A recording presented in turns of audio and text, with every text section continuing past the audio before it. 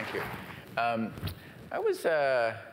I kept taking notes while you were talking. But before I go into that, I just want to note that I've been studying you carefully. And not in that way, of course.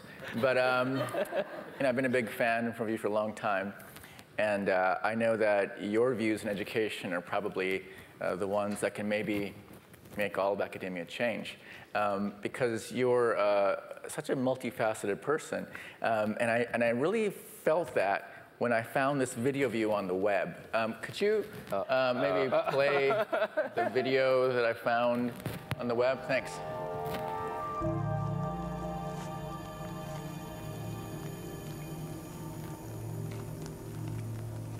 What are you doing?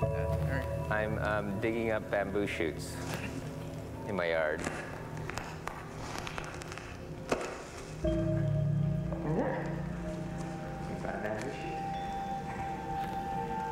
Now go inside and prepare. So the next thing we do is we have to stew the takenoko, bamboo shoots, and get the aku, which is this kind of funny bitter taste. So that's pretty cool. And who did the music for that?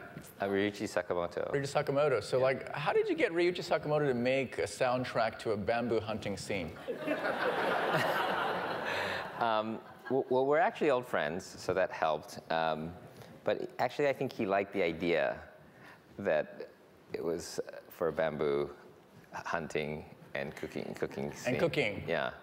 Did you call him up to compose that, or how did that happen? No, I emailed him and said, hey, I'm going to do a video, and it's going to be kind of in this cool bamboo thing, and he likes trees. He likes trees. Yeah. That's good. Is that your backyard? Was that? That's my backyard. Yeah. This is pre-Fukushima. Oh wow. So we don't do this anymore. Oh, so okay. we have now a very not a very thing. We have a measurable amount of cesium now in that forest. So we don't do that anymore.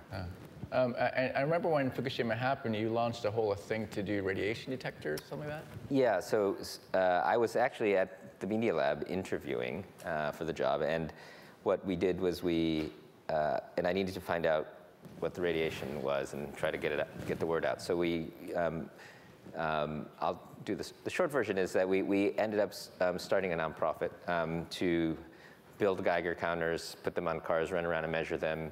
And we have, I think, about 15 million measurements. At the beginning, the government hated us, but now we're the main source of open radiation measurements in the world, and everybody's trying to figure out how we did it, because we started after the earthquake, but our response has been, we have a better organized network than any NGO or government, and we're pivoting now to air quality. But it was a really interesting experiment, because we just used the internet to collect all these people, including people like Ray Ozzie and others who, all the people who happened to have time, who knew exactly what we needed. But it was a very much a pull the resources from your network as you need them, and sort of to get to that metaphor about stocking knowledge in your brain. I didn't know anything, but within a month we knew more than anybody in the government did, and now, several years later, I think we have the largest movement. But it all started because I saw this cloud of radiation headed towards my house, and I thought about this bamboo, and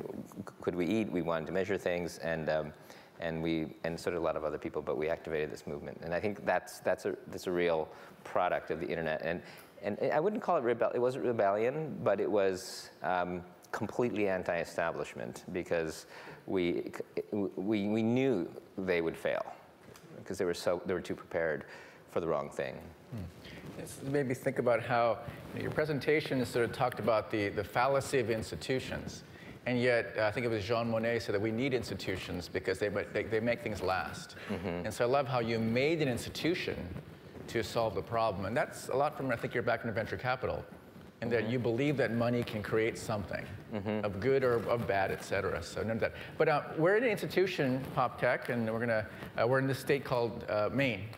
And I asked the president of PopTech, Lisa Filderman, if she could help find the bamboo shoot equivalent in Maine. And so I'd like to present to you officially, Joi, a potato. Thank you. Freshly pulled from the ground. as a bound to shoot. Thank you, Letha, and thank you very much, Joey. And it was a great talk. Thank you.